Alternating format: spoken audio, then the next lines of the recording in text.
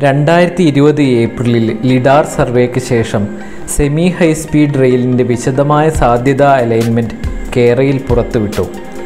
ഓരോ സ്ഥലത്തും പുതിയ ഇരട്ടപ്പാത ഏതുവഴിയൊക്കെ കടന്നു പോകുന്നെന്ന് അടയാളപ്പെടുത്തുന്നതാണ് അലൈൻമെൻറ്റ്.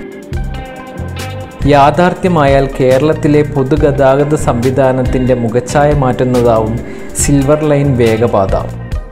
മലപ്പുറം ജില്ലയിലെ അലൈൻമെൻറ്റിനൊപ്പം സിൽവർ ലൈൻ പോലൊരു അടിസ്ഥാന സൗകര്യ വികസന പദ്ധതി എങ്ങനെ സംസ്ഥാനത്തിൻ്റെ മറ്റു മേഖലകളുടെ വികാസത്തിന് കൂടി അടിത്തറയാകുമെന്ന് ഈ വീഡിയോയിൽ പരിശോധിക്കുന്നു. മലപ്പുറം ജില്ലയിൽ സിൽവർ ലൈൻ ഏറിയ പങ്കും നിലവിലെ റെയിലിന് സമാന്തരമായാണ് കടന്നു പോകുന്നത്.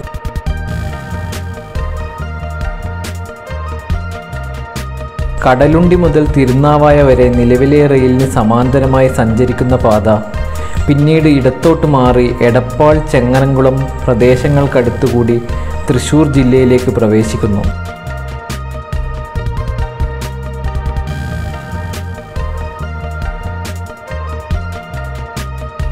ജില്ലയിൽ ഒരൊറ്റ സിൽവർ ലൈൻ സ്റ്റേഷനാണ് ഉണ്ടാവുക. നിലവിലെ തിരൂർ റെയിൽവേ സ്റ്റേഷന് 4 കിലോമീറ്ററോളം വടക്ക് മാറിയായിരിക്കും ഇത്. വിശദമായ അലൈൻമെൻറ്റ് നോക്കാം. കോഴിക്കോട് ജില്ലയിൽ നിന്ന് കടലുണ്ടി വഴിയാണ് സിൽവർ ലൈൻ മലപ്പുറം ജില്ലയിലേക്ക് പ്രവേശിക്കുന്നത്.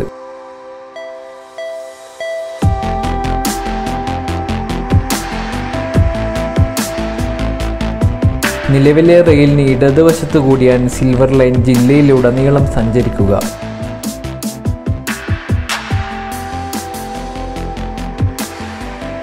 ഇപ്പോഴത്തെ റെയിലിന് തൊട്ടടുത്തു കൂടി തന്നെ സിൽവർ ലൈൻ വള്ളിക്കുന്ന് പിന്നിട്ട് പരപ്പനങ്ങാടി വഴി മുന്നോട്ട് പോകും.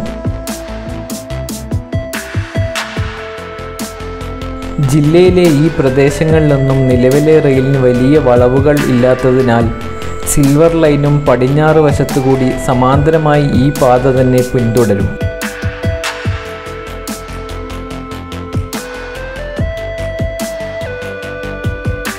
നിലവിലെ റെയിലിനേക്കാൾ വീതി കുറഞ്ഞതാണ് സിൽവർ ലൈൻ എന്നതുകൊണ്ട് തന്നെ ഏറ്റെടുക്കേണ്ട ഭൂമിയും കുറവായിരിക്കും.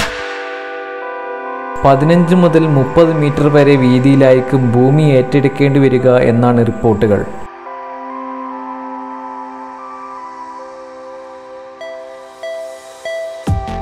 താനൂർ പിന്നിട്ട് പാത മുന്നോട്ട് പോകും.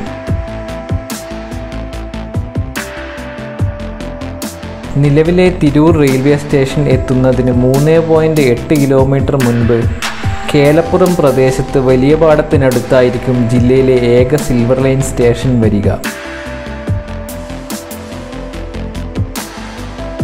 നിലവിലെ റെയിലിന് ഇടതുവശത്തായാണ് തിരൂർ സിൽവർ ലൈൻ സ്റ്റേഷൻ നിർമ്മിക്കുക.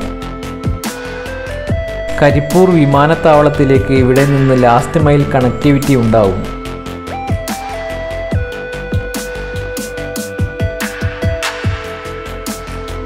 തിരൂർ പിന്നിട്ട് പാത മുന്നോട്ട് പോകും. ഇപ്പോഴത്തെ തിരുനാവായ സ്റ്റേഷൻ എത്തുന്നതിന് മുൻപായി സൗത്ത് പല്ലാർ ഭാഗത്ത് സിൽവർ ലൈൻ ഇപ്പോഴത്തെ റെയിലിൽ നിന്ന് ഇടത്തേക്ക് മാറി സഞ്ചരിക്കും.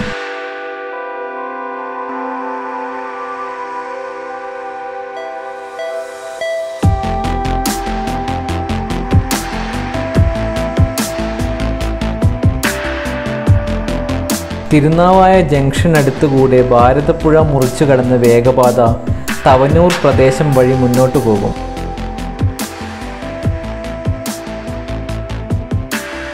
സിൽവർ ലൈൻ അലൈൻമെൻറ്റ് ഒരു പ്രദേശത്തു കൂടി പോകുന്നു എന്നതുകൊണ്ട് മാത്രം ആശങ്കപ്പെടേണ്ട കാര്യമില്ല. ഭൂമി ഏറ്റെടുക്കൽ നടപടികൾ തുടങ്ങുമ്പോൾ മാത്രമേ ഏതൊക്കെ സ്ഥലങ്ങൾ ഏറ്റെടുക്കേണ്ടി വരും എന്ന് വ്യക്തമാവുകയുള്ളൂ.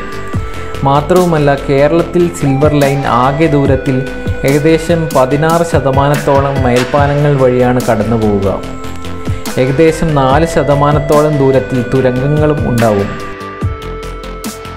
കൂടാതെ അലൈൻമെൻറ്റിൽ വരുന്ന വീടുകൾ പൊളിക്കാതെ തന്നെ സുരക്ഷിതമായ അടുത്ത പ്ലോട്ടിലേക്ക് മാറ്റിവെക്കാനുള്ള സാങ്കേതിക വിദ്യ ഉപയോഗിക്കാനും കേരയിൽ തീരുമാനിച്ചിട്ടുണ്ട്.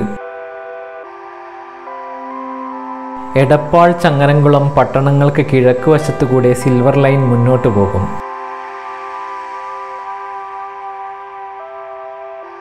പുതിയ പാത വരുന്നതോടെ തിരൂരിൽ നിന്ന് തൃശ്ശൂരിലേക്കുള്ള റെയിൽ ദൂരം 20 കിലോമീറ്ററിലധികം കുറയും.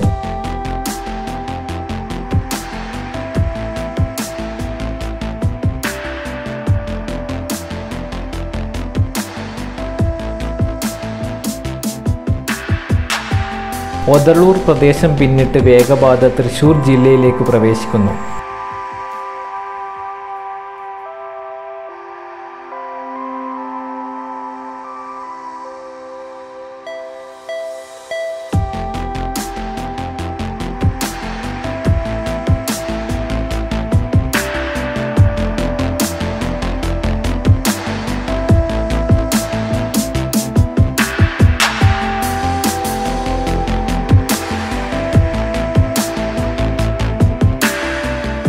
മണിക്കൂറിൽ 200 കിലോമീറ്റർ വേഗത കൈവരിക്കാനാവുന്ന സിൽവർ ലൈനിൽ മലപ്പുറത്ത് നിന്ന് കാസർഗോഡേക്ക് 1.5 മണിക്കൂർ കൊണ്ട് എത്തിച്ചേരാം.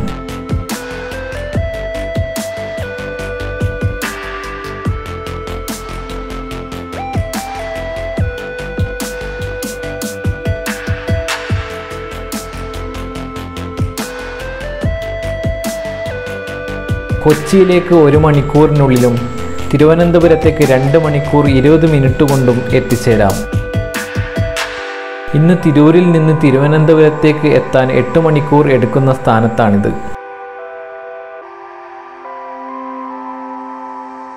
532 കിലോമീറ്ററാണ് സിൽവർ ലൈനിൻ്റെ ആകെ ദൂരം. ഇതിൽ ഏതാണ്ട് 55 കിലോമീറ്ററാണ് മലപ്പുറം ജില്ലയിലൂടെ കടന്നു പോവുക.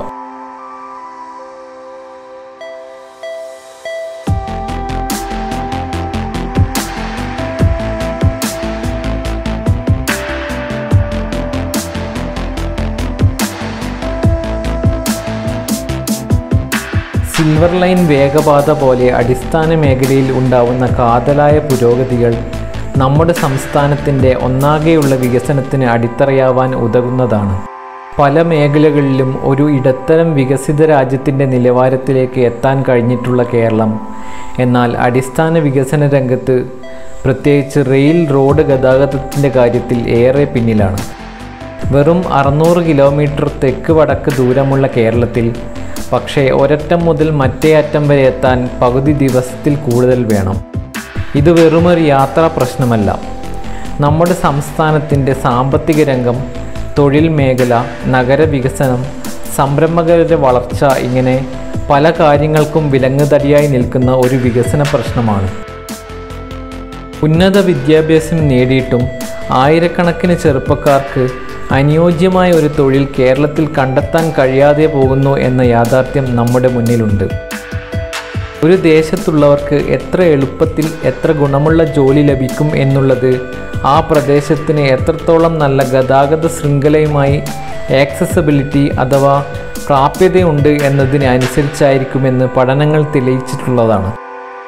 കേരളത്തിൻ്റെ പ്രത്യേകിച്ച് മലബാറിലെ സാമ്പത്തിക വളർച്ച കാര്യമായി പ്രവാസികളെ ആശ്രയിച്ച് ഉണ്ടായതാണ്.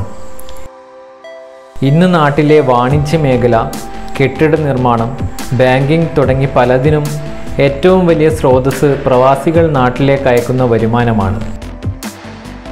സ്വദേശീവൽക്കരണം നേരത്തെ തന്നെ നടപ്പിലാക്കാൻ തുടങ്ങിയിട്ടുള്ള ഗൾഫ് രാജ്യങ്ങളിൽ കോവിഡ് മഹാമാരിക്ക് ശേഷവും ആശാവഹമായിരിക്കില്ല കാര്യങ്ങൾ എന്നാണ് സൂചന.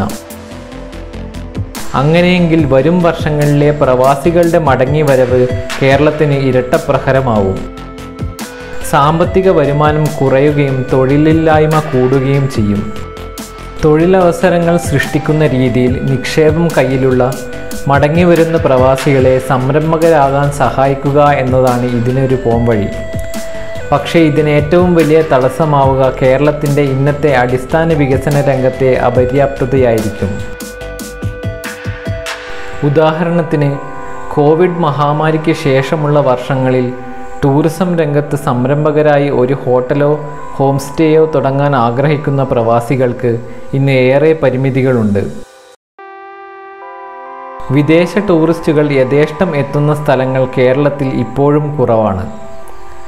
2018 ടൂറിസം വകുപ്പിൻ്റെ കണക്കുകൾ പ്രകാരം കേരളത്തിൽ എത്തിയ ആകെ വിദേശ ടൂറിസ്റ്റുകളിൽ 75% എറണാകുളം, തിരുവനന്തപുരം എന്നീ 2 ജില്ലകളിലേക്കായിരുന്നു. പാലക്കാട് തൊട്ടുള്ള 6 വടക്കൻ ജില്ലകളിൽ എത്തിയത് വെറും 5% വിദേശ സഞ്ചാരികൾ മാത്രം. ഈ വലിയ അന്തരത്തിന് ഒരു കാരണം ഇന്നത്തെ കേരളത്തിൻ്റെ റെയിൽ റോഡ് ഗതാഗതത്തിലെ പരിതാപകരമായ അവസ്ഥയാണ്. ഉദാഹരണത്തിന് ഇന്ന് കുമരകത്തു നിന്ന് ഏതാണ്ട് 300 കിലോമീറ്റർ ദൂരെയുള്ള തലശ്ശേരിയിലെത്താൻ റെയിൽ റോഡ് വഴി എടുക്കുക ഏകദേശം 8 മണിക്കൂറാണ്. അടുത്തുള്ള എയർപോർട്ടുകൾ വഴി യാത്ര ചെയ്താലും വിമാനത്താവളത്തിലേക്കുള്ള സമയവും ചെക്ക് ഇൻ ടൈമും അടക്കം ഏതാണ്ട് 6 മണിക്കൂർ എടുക്കും. ശരാശരി 3 ദിവസത്തെ സഞ്ചാരത്തിന് കേരളത്തിൽ എത്തുന്നവർ സംസ്ഥാനത്തിൻ്റെ മറ്റു മേഖലകളിലേക്ക് എത്താത്തതിൻ്റെ കാരണം വേറെ അന്വേഷിച്ചു പോകേണ്ടതില്ല. ഇവിടെയാണ് യൂറോപ്യൻ രാജ്യങ്ങൾ എങ്ങനെ അവരുടെ വേഗറെയിൽ സംവിധാനം ടൂറിസം അടക്കമുള്ള മേഖലകളുടെ വികസനത്തിന് ഉപയോഗപ്പെടുത്തി എന്ന് നാം മനസ്സിലാക്കേണ്ടത്. ഉദാഹരണത്തിന് ജർമ്മനിയിലെ 2 പട്ടണങ്ങളാണ് ഹാംബർഗും മുൻസ്റ്ററും. 2 നഗരങ്ങളും തമ്മിലുള്ള ദൂരം ഏതാണ്ട് 300 കിലോമീറ്റർ. ഹാംബർഗിൽ എത്തുന്ന ഒരു സഞ്ചാരിക്ക് ഐസ് അഥവാ ഇൻ്റർസിറ്റി എക്സ്പ്രസ് വേഗ ട്രെയിനുകൾ വഴി 2 മണിക്കൂർ 15 മിനിറ്റ് കൊണ്ട് മുൻസ്റ്ററിൽ എത്താം. ജർമ്മനിയിലെ നഗരങ്ങളെയെല്ലാം ബന്ധിപ്പിച്ച് ഇതുപോലെ ഐസ് ട്രെയിനുകൾ ലഭ്യമാണ്. പഴയ റെയിൽ ശൃംഖല ഘട്ടം ഘട്ടമായി വികസിപ്പിച്ചാണ് ജർമ്മനി ഇന്ന് മണിക്കൂറിൽ 300 കിലോമീറ്റർ വരെ വേഗതയിൽ ഓടാവുന്ന ഹൈസ്പീഡ് റെയിലിൽ എത്തിയത്. ഇതുപോലെ ഫ്രാൻസിൽ TGV ഹൈസ്പീഡ് ട്രെയിൻ ശൃംഖലയാണുള്ളത്. യൂറോപ്യൻ രാജ്യങ്ങളിൽ തമ്മിൽ സഞ്ചരിക്കാൻ യൂറോസ്റ്റാർ ട്രെയിനുകളും ലഭ്യമാണ്. വെറുമൊരു യാത്രാ ഉപാധിക്കപ്പുറം ടൂറിസം, വ്യവസായം തുടങ്ങി നിരവധി വരുമാന സ്രോതസ്സുകളുടെ വികസനത്തിന് നട്ടെല്ലായി നിൽക്കുന്ന രീതിയിലേക്ക് വേഗറെയിലിനെ മാറ്റാൻ ഈ രാജ്യങ്ങൾക്ക് സാധിച്ചു. എല്ലാ ആധുനിക സജ്ജീകരണങ്ങളോടും കൂടി നിർമ്മിക്കുന്ന സിൽവർ ലൈൻ വേഗപാതയും കേരളത്തിൽ ഇത്തരം മാറ്റങ്ങൾ കൊണ്ടുവരാൻ പ്രാപ്തമാണ്. വേഗപാതയിലെ കോട്ടയം, കണ്ണൂർ സ്റ്റേഷനുകൾ വഴി കുമരകം, തലശ്ശേരി യാത്ര 3 മണിക്കൂറിനുള്ളിലേക്ക് ചുരുങ്ങും. സിൽവർ ലൈനിൻ്റെ ലാഭനഷ്ടങ്ങൾക്കപ്പുറമാവും ഈ അടിസ്ഥാന വികസന പദ്ധതി കേരളത്തിൻ്റെ മറ്റു മേഖലകളിലുണ്ടാക്കുന്ന ചലനങ്ങൾ.